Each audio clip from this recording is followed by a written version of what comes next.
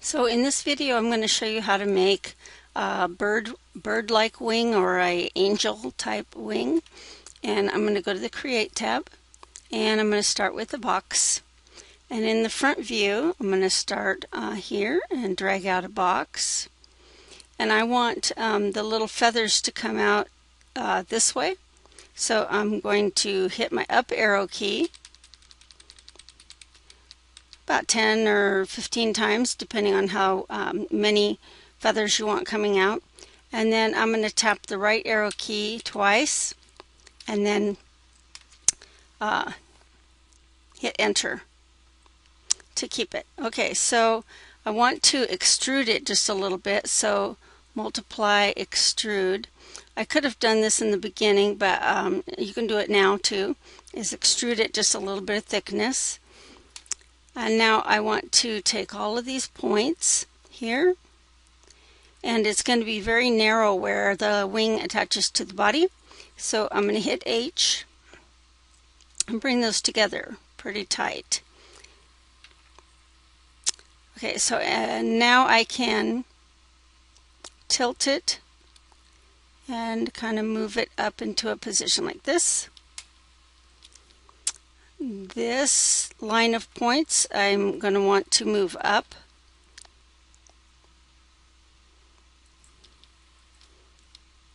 And it really just kind of depends on how you want the wings to look. Some wings go up and down like this, but I'm going to make this one more arched and just go up.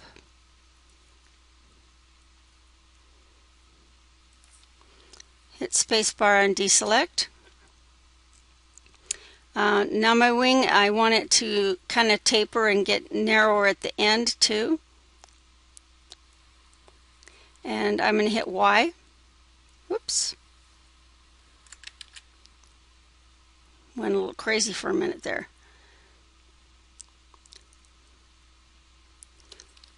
So you can go back and make little adjustments.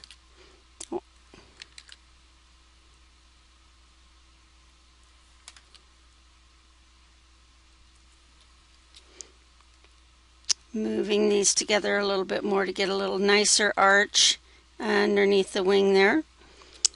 Okay, I'm going to cut it here because I've decided I would like some more feathers to come out. So Shift K is knife, and I'm going to cut through here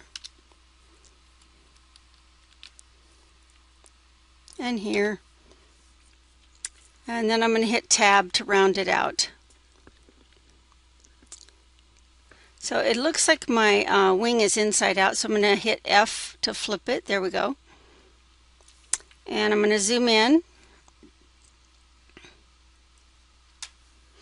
And I'm going to hit in polygons. I'm going to grab every other box here on the wings.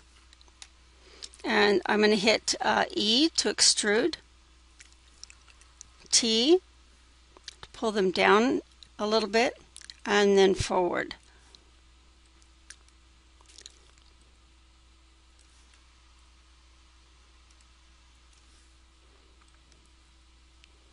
So we've got some every other feather here is sticking out. So I'm going to go the in-betweens.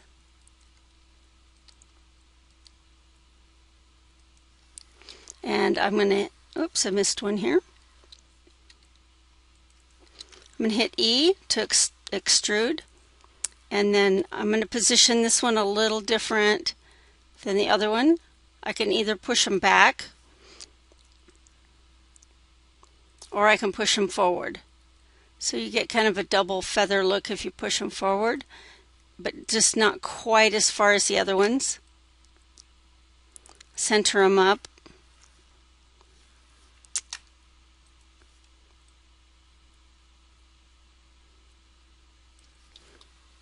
Okay, so we've got a little bit of a feathered look here.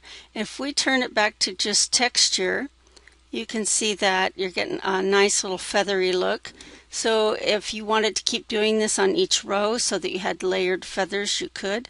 Or you could just apply a picture of a wing on top of here. So that's it for how to make a wing. Once you've got one made, it's very easy to just put it into position.